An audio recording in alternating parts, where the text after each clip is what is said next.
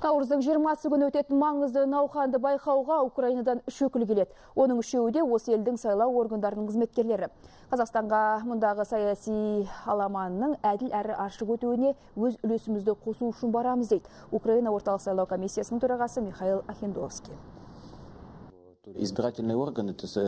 Түрлі елдегі сайлау органдары бір отбасы іспеттес. Біз халықаралық конференцияларда ұдайы кездесіп отырамыз.